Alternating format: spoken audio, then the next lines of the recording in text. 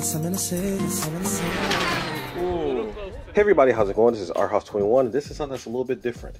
So I have a good friend who has a laptop that the screen got broken.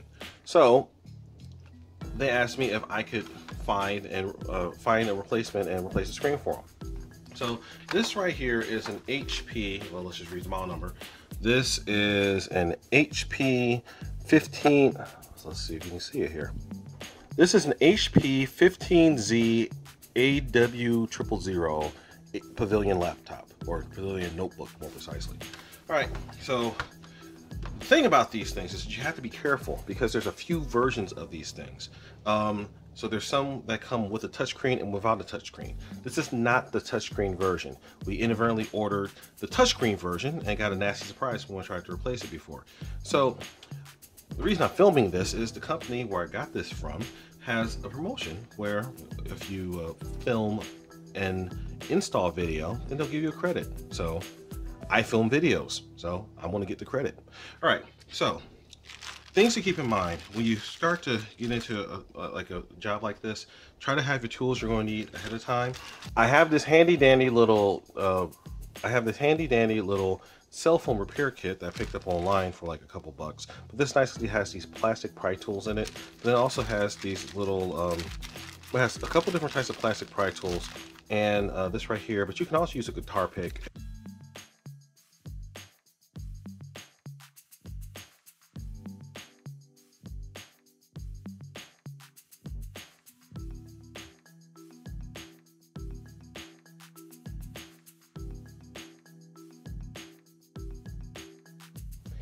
Okay guys, so through the magic of editing, I reset time a little bit. So I had a very unwelcome surprise when I was in the middle of the install video there, because I realized that there are actually two different types of screens available for this laptop, and they have different style pin connectors. And on the description of the product, it very clearly says 30 pin versus 40 pin. In my extreme wisdom, I inadvertently ordered the 40 pin connector, which is right here.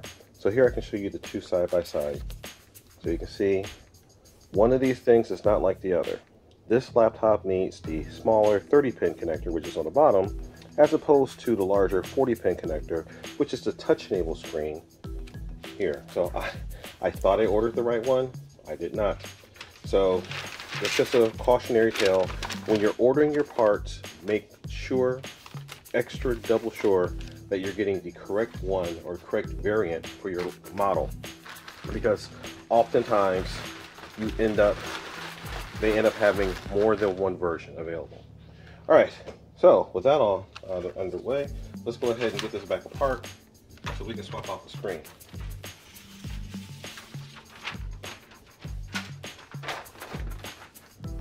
So again, retracing the steps I did before. Well, first off, let's turn this bad boy off.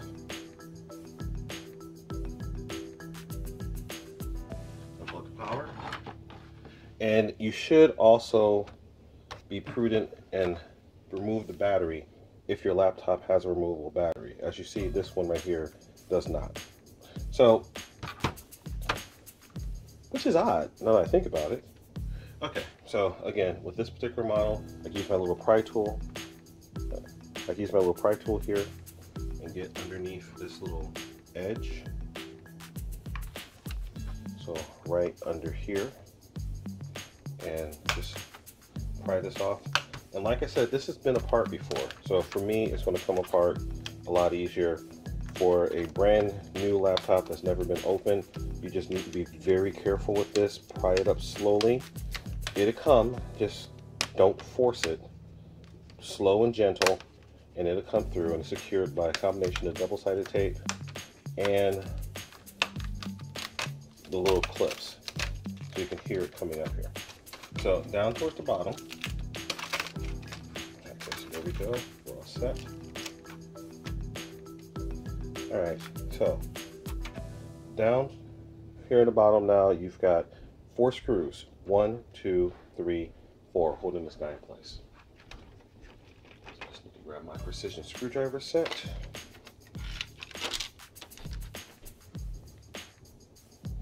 And to my surprise, I discovered that these are just standard Phillips screws.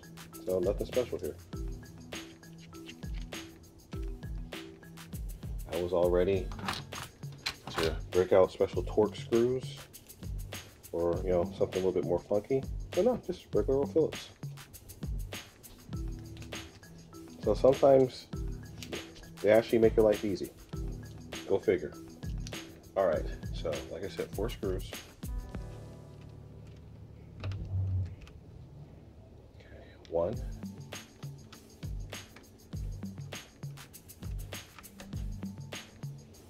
2.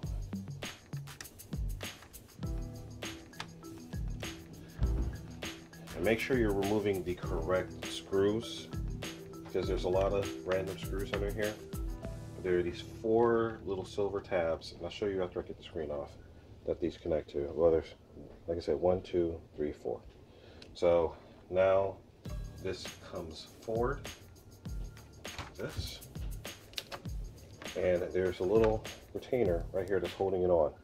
So this guy is tape. So you gotta get underneath, be careful, carefully pry it up, and pull it back, because it's actually holding the connector in the socket. So that's kind of a safeguard there. So once you peel this back, you can gently work the connector out of the socket, just like that. All right, so now I can take this old screen out of the way,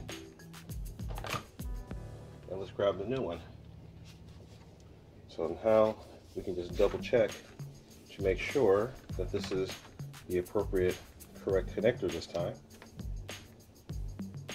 And it should just go right in, just like that. Nice gentle connection.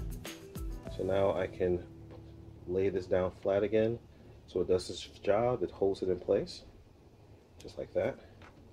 All right, so now I can lean this back up and just set it right down into its home. And you'll see there are these 4 little plastic crosshairs that hold it in place. 1, 2, 3, 4. All right, so now at this point of the game, I'm probably going to violate some, you know, standard practices, but I'm going to go ahead and power this guy back up and just make sure that it's functioning before I go ahead and finally screw everything in. So I'm going to plug the power back in here and just hit this power button and see what happens.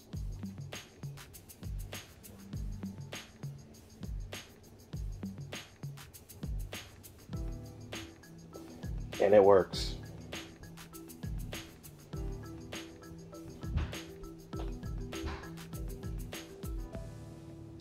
All right, so that's perfect. Okay, so while this is doing its thing, I'm going to go ahead and put in the last 4 screws, or the only 4 screws to hold this thing in place. So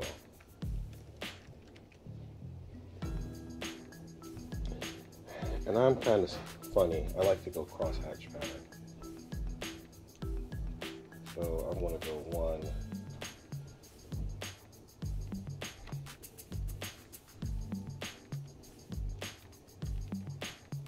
2,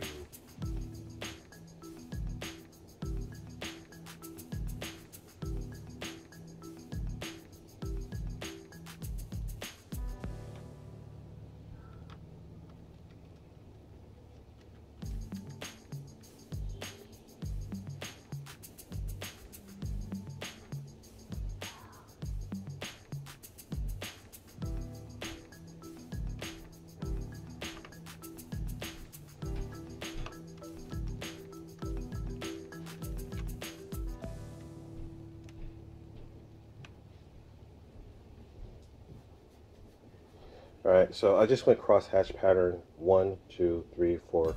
Tying these guys down snug.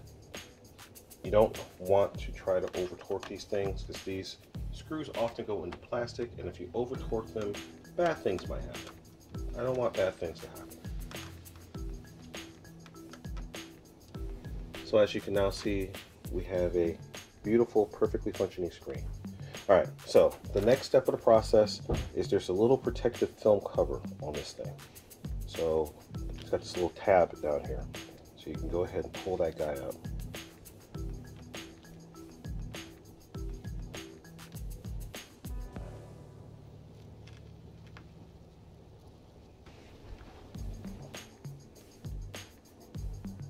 There we go. What you probably should do is use your little plastic pry tool, this guy right here, just to get under this edge, because you don't want to accidentally scratch the screen itself doing this. But yeah, there we go. Like unwrapping a Christmas present. Beautiful.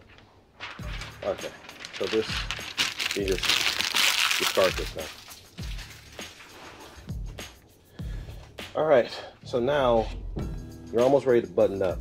But what you need to do, and I see there's some double-sided sticky tape residue that's all over this thing. So these things are really held in place by the tape. So if you don't have some electronic grade double-sided tape, you should get some before this. I happen to have some up here. All right, I just happen to have some of this left over for some previous jobs. This is 3M electronics grade double-sided tape. So just find the end of this stuff, and all I'm going to do is put down 4 threads right on top of the old tape. Now this old tape still has a little bit of tack to it, so I probably could just put it on and forget about it, but I like to be thorough because, like I said, these things really are held on primarily by the tape. So if the tape that's holding it in place isn't good, then it could accidentally snag and then peel itself off. Bad things happen. I don't want to be responsible for bad things happening. So I'm going to go the extra mile. Okay. So I'm going to make sure I have a nice solid end to start to stick. Well, I'll use my little scissors.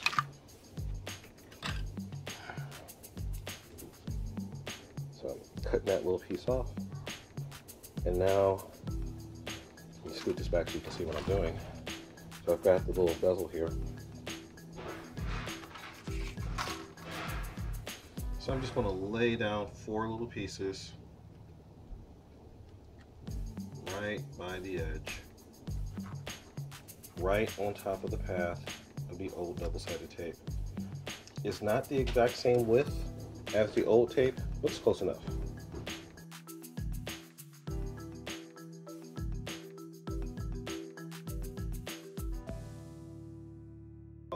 Don't forget this is double-sided tape, so it has the little white plastic cover on it that you have to take up in order for the other side to stick. If you don't do that, then you're going to end up with some non-sticky tape. That's not good. Alright, so here I'm pulling this up. That's one piece off. I'll go ahead and do this other one here, number 2. I'm using my fingernails. If you don't have fingernails, this is another great example of a good opportunity to use your little pry tool. Like I said, you can get these pry tools or these little, basically they're cell phone repair kits or electronics repair kits. You can get them on eBay or Amazon for just a couple bucks a set. It's pretty straightforward.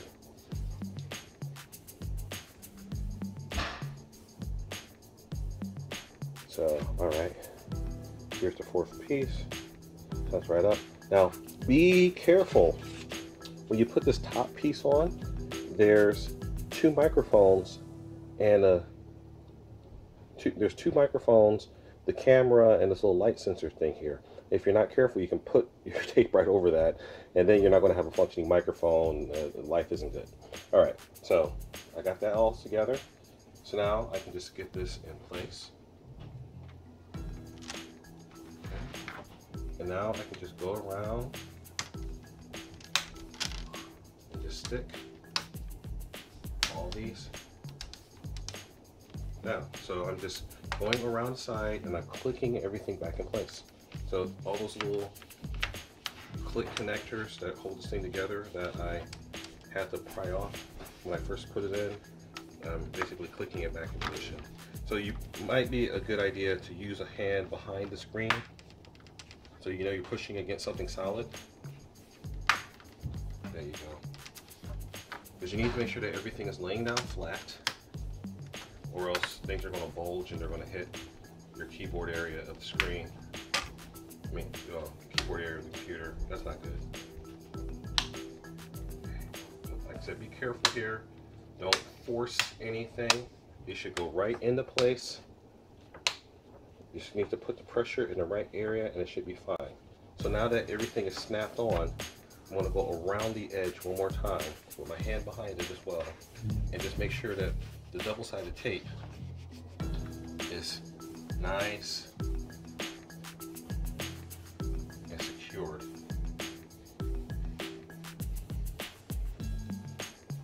And voila, you have a fully repaired laptop screen. So again, here you go. And what a lovely screen this is too. All right, guys. And just check to make sure everything's functional, which it appears to be. Ta-da! I have a nice fully repaired 1080p full resolution laptop screen. All right, guys. I hope this was useful for you. This is a little unusual for my channel, but you're going to be seeing me do a little bit more, just kind of more random videos out there. So call this an Our House life hack. Well, okay, guys. Our House 21 signing out. Remember the mantra: fly, fix, fly. Break it, fix it, and do it all over again. In this case, I'm showing you once you've broken it, how you can fix it, and hopefully they don't do this again. Okay, guys. Our House 21 signing out. Peace.